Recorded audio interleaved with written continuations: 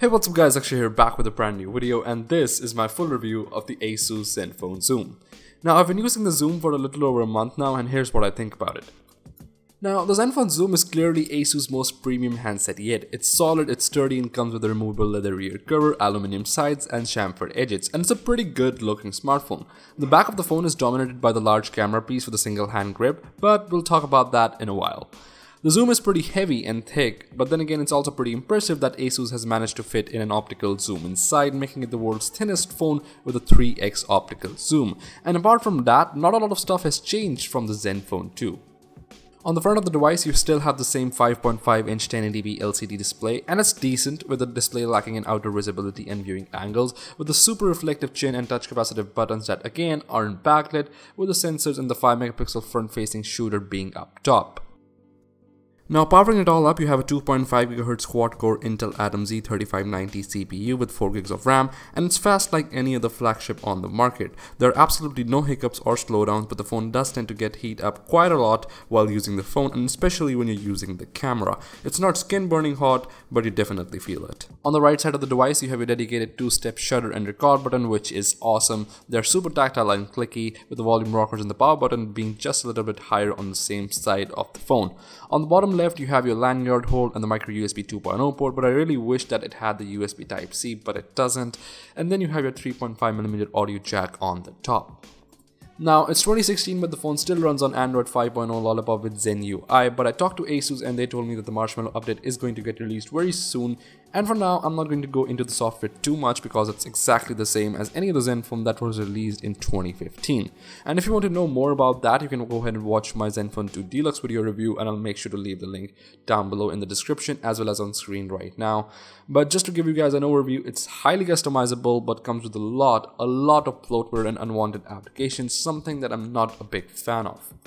Now, underneath that leather rear cover, you have your speaker, which tends to get pretty loud and is crisp and clear. You have your micro SIM card slot, and you also have your micro SD card slot if you want to expand the standard 64 or 128 gigs to another 128 gigs.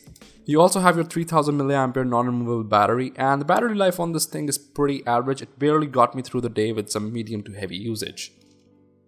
But for now, let's put everything to the side. Let's talk about the star of the show. Let's talk about that camera. The Zenfone Zoom has a 13-megapixel primary shooter with laser autofocus, optical image stabilization, and a 3x optical zoom. And at first, when you hear the name Zoom, you would guess that the camera must be pretty damn good, right? Well, it's not. Now, I'm not saying that the phone has a terrible non-usable camera, but I'm saying that it's not the best one out there, and especially for the price tag that it comes with. The camera app is filled with different modes like any other Zenfone, like manual, HDR, but I hardly ever used it and always found myself using the auto mode on the phone. And the shots taken in bright sunlight were okay, they were good, had decent detail, but start shooting in the dark or low lighting and the camera starts to fall down. Now, the optical zoom on the phone actually works pretty well, and the pictures taken with it definitely had more detail than the same shots that were taken with the digital zoom, but at the end of the day, that doesn't change how the pictures actually look. They're okay, but nothing game-changing. Now, the OIS in the photo mode works really well in providing stabilization while clicking pictures, but you can't use it in video if you go above 720p. Also, for a flagship phone that stakes so much on its camera, it doesn't have 4K or RAW support or the brightest display, which was one of the things that really bothered me while clicking pictures outside, which just doesn't make the Zoom a good photo taking machine. Now, the Zenfone Zoom comes in two different colors, black and white, and comes in two different storage variants, 64 gigs or 128 gigs, costing $450 or $550 respectively. Now, for that kind of money, should you buy this phone? Well, according to me, not really. There are much better phones out there right now, like the Nexus 5X or the Nexus 6P, that you can get at similar price points.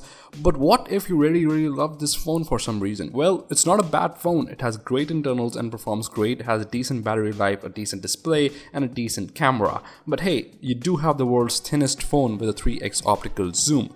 And I'm curious to see if Asus can improve the processing in the Marshmallow update.